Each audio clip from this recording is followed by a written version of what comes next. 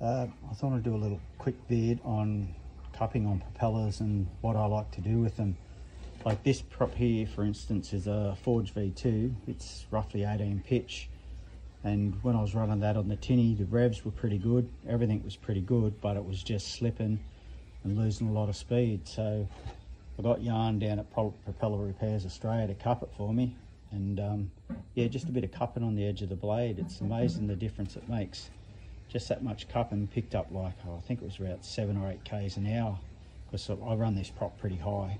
And the higher I can run it, the more speed I get. And with that little bit of extra cupping, it just gave me the extra bite I needed to run it at the height I wanted.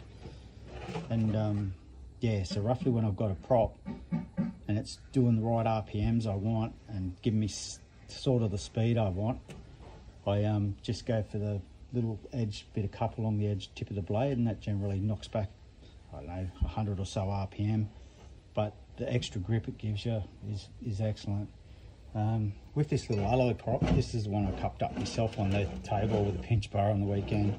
She's pretty wild, but you've seen in the video the difference it makes. Like with this one, I've put like a lot broader cup on it. Cupping like that actually increases the pitch of the prop. Like this is, I think, 15 pitch. And when I'm in the tinny by myself, it's just way too small. So that's why I just put like a bit of a wider cup on it.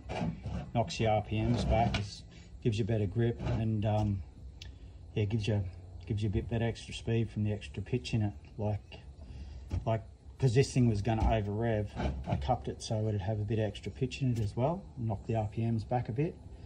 And yeah, plus you get the extra benefit of the extra bite, like with the water exiting the back of the blade. But this was, when it was standard, it was pretty much flat. There was just nothing there. But now you can see like I've rolled a fair sort of an edge on that. And yeah, made a hell of a difference. I think it was doing like 48 k's or something standard. And then just by knocking that cup on it, it gripped up and went out to 76. But that's at a pretty extreme engine height. Like with the average tinny, you know, you don't want to be belting on that much cup. You want to be going something similar to this, something that's not too aggressive. I did a bit of a diagram anyhow, but yeah, this is how I sort of cut my props. Or used to get yarn to cup them when I wanted a bit more pitch. And if they were doing the correct RPMs or somewhere near what I wanted, I used to just get him to do a little tip cup on the edge of the blades. But yeah, when I used to run the Thundercat and you're getting in the surf, I used to put like a pretty aggressive cup on the tip of the blades, like to hook them up in all the sloppy white water and chop.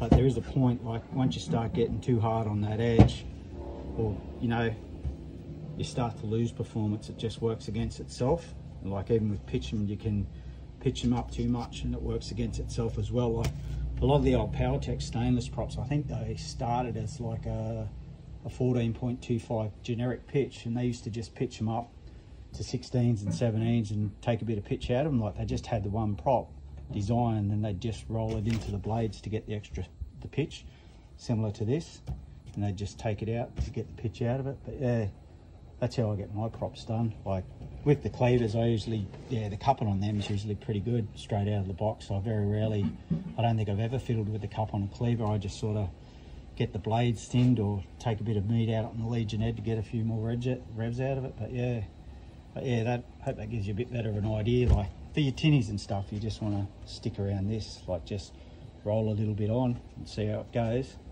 And yeah, if it's still ventilating a bit, like roll a bit more on. But yeah, I wouldn't really go past the point of that. Like yeah, once you start getting past that on this alloy prop, that's when you'll start working against yourself. But yeah, usually a little cup like that will just, oh, it's chalk and cheese the difference it'll make for you. But yeah, anyhow, that's how I do it. Thanks.